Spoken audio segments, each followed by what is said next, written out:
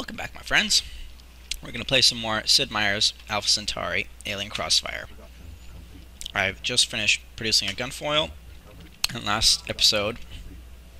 Okay, apparently that's all I can produce at this place. Let's change that to C-formers, because we need that.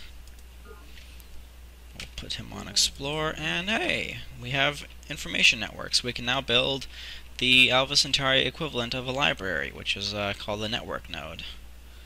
Let's go with progenitor psych. Okay, I can build new ships and new units. This place is building C-formers. Let's queue another C-former and a network node. Actually, let's put the network node.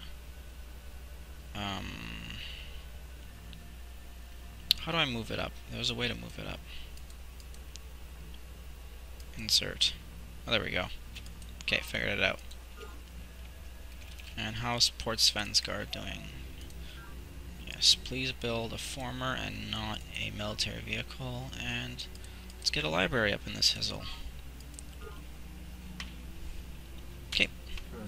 And we're going to skip through a shitload of turns. Oh, it's going to tell me about mindward combat, which is my favorite kind of combat because it makes that noise. Hey, and we get another interlude. Probably because we fought some mindworms. You tap through the report from some perimeter scouts, perturbed. It was the first known contact with the off-worlders, and it did not go well. Of course, you are off-worlders as well, and perhaps these things are the real natives returning home. A quick link to the visual data feed from the advanced rover catches your attention. The image blooms on the screen in full color. The rover pilot staring across planet's surface and speaking sideways into the feed. We're doing a routine patrol of the border now. Looking just for signs of whatever's out here. These are the times that... He breaks off, and you find yourself clutching the thin metal surface of your desk, anticipating. Whoa. Comes a choked interjection from the pilot. The camera swivels to the outside. Tracking word, make that 2 unknowns. Outside the rover, an alien lurches, hunched beneath a load on its back. The alien's strange gray-green carapace is outfitted with a strange silver plating that looks like armor.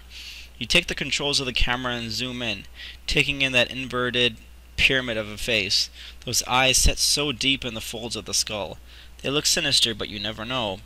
Maybe their faces are just stuck that way. You zoom back and take a look at the alien's burden. It is another alien slumped over the carrier's body. The pilot throws open the rover's hatch, and the entire cockpit fills with a strange wail that ebbs and flows. The pilot curses and hesitates at the door. Worm's breath, I can feel that. Through my chest, in my head.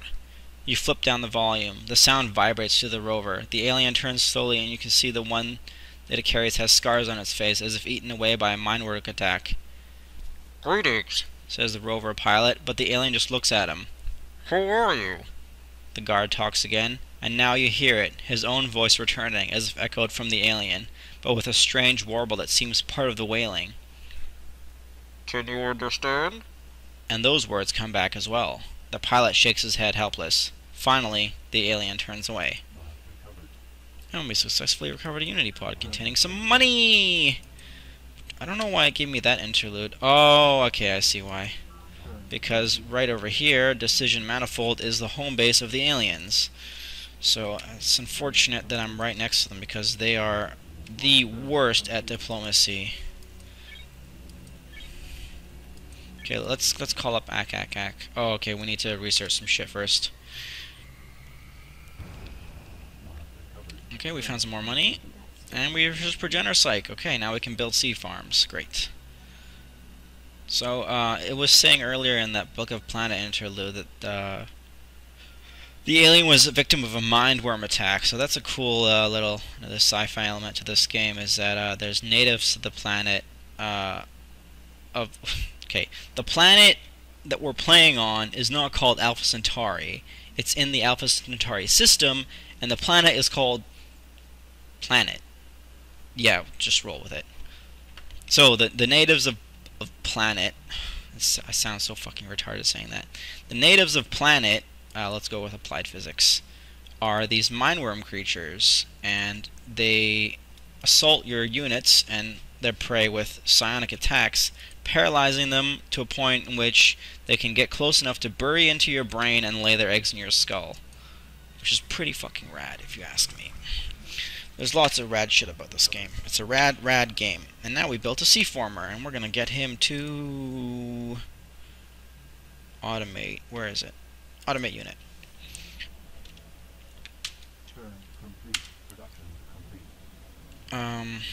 What is the hotkey for that? Shift A. Okay.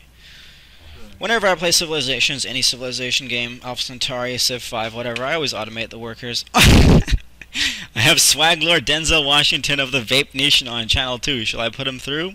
Let's talk to Denzel. Welcome to Planet, Commissar Christoph. You may bring many unique talents to our new world. Permit me to reintroduce myself. I now style myself as Denzel Washington, Swag Lord of the Vape Nation.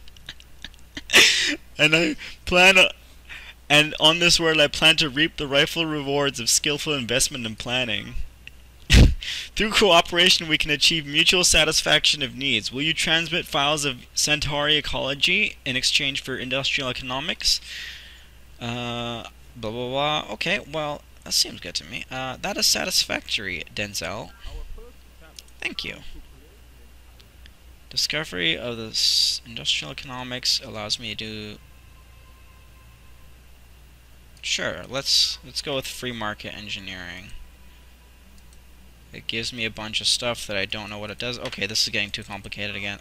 Hit OK, move on. He wants knowledge on building ships for knowledge on science, but I will say I will give him something else. Some biases miss what is right.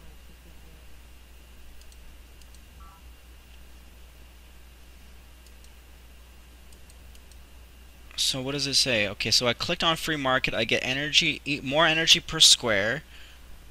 I get extra drones for each military unit away from territory, and I produce more fungus. Okay, let's just... This sounds bad to me, but democracy sounds good. No free minerals. No, okay, increases growth rate. We like growth. Growth is good. Growth is good in the original Civ. Growth is good in this game. We're gonna go with growth. Oh, 32 energy credits. Yeah, we can do that. He wants flexibility again, and he'll give me social. I'll give him mobility. He really wants flexibility. No. I'm sorry. And now he's threatening me. Pay me. I will give it to you for money. Sorry, no check, no tech, you fucking asshole. And now he wants the declaration of peace. Alright, whatever. Vape Nation is magnanimous towards me. Let's be friends with Vape Nation. Let us prosper together in peace. Vape Nation and the Nautilus Navigators have much to gain from this friendship. I believe we're finished here.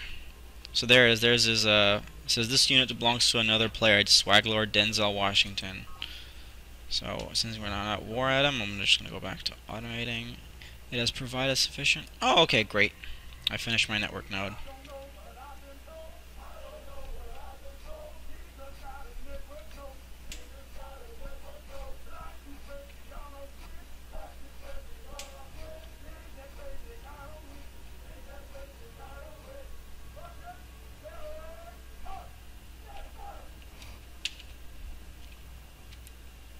Yay! Oh, Queen Bee Beyonce's Destiny's Children. They already built the first facility, but that's okay. Okay, my farmer's built a kelp farm. That's good. What am I building after that? C farmers, Q. Oh right, we can build structures now. Let's build some structures. We're gonna build a children's creche because we want some education and homes for our childrens. Let's see. And then we're going to go with the weather paradigm after that. That seems a great idea. Because we want to be able to terraform shit faster. So weather paradigm is basically this game's equivalent of... Oh. Change. Yeah. 50% retooling, 5 minerals will be lost. That's okay, retool. 62 turns. Alright, that's way better than 100. And then we'll build the children's creche after that, and the network node after that. Great. Weather paradigm is this game's equivalent of pyramids. It makes your workers build shit twice as fast as they used to. So we're gonna go with that, and this we're gonna replace with Recreation Commons. Insert. Delete. Cool. Oh fuck. Okay, great. There we go. Oh, we got swept away by a tidal wave, and now everything's moving way too fucking fast. We got 100 gold. All right, that's great. Aliens are jizzing on Vape Nation. Oh god, everything about this is too intentionally okay.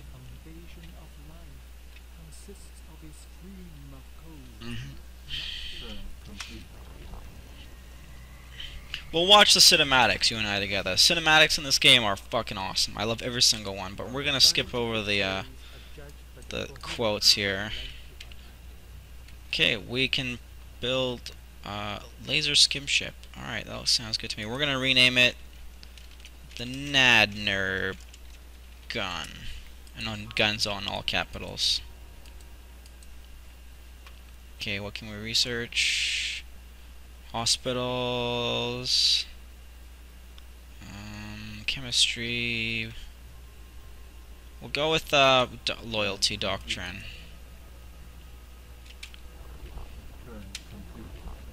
Turn complete. Oh no. Why am I having drone riots? So turn on my governor, which will take proper. So you just. Okay, you just get a doctor instead. I think that's what I remember doing. There we go. No.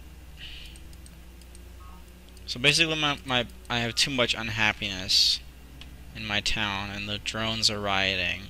But by turning some of the drones into doctors, that mitigates the unhappiness.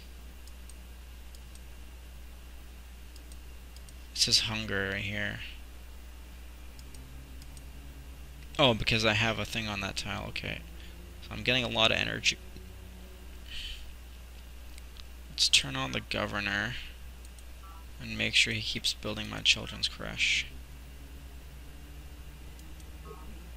Oh, I have Provost Brendan Baker of University on Channel 3. Shall I put him through? Yes, Brendan, let's have a chat here.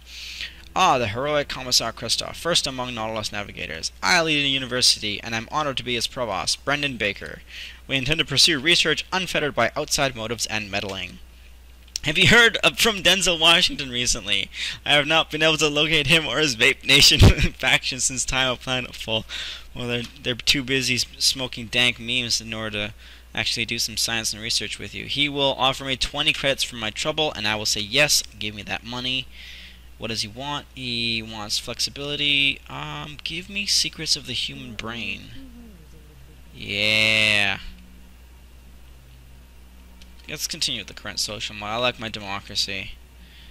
He wants ethical calculus and will give me planetary networks. I will give you progenitor psych. How about that? And he gives me probe teams. No. He wants to give me a copy of his map. No thanks, Brendan. Could you transmit to... Okay, no, nothing is free. And he wants to be my friend! Yay! Brendan wants to be my friend! Brendan's my friend! My good friend, Brendan! I believe we're finished here, Brendan. See ya! Alright. I think we're gonna... They look up to... Oops, no, wait. I think we're gonna do a little save-roo here. We're gonna take a break for today. Christoph of the Navigators. Oh, you know what? We'll just name it so I don't forget which one it is. And we'll see you guys in the next episode. Have a great night, gentlemen. Ladies, too.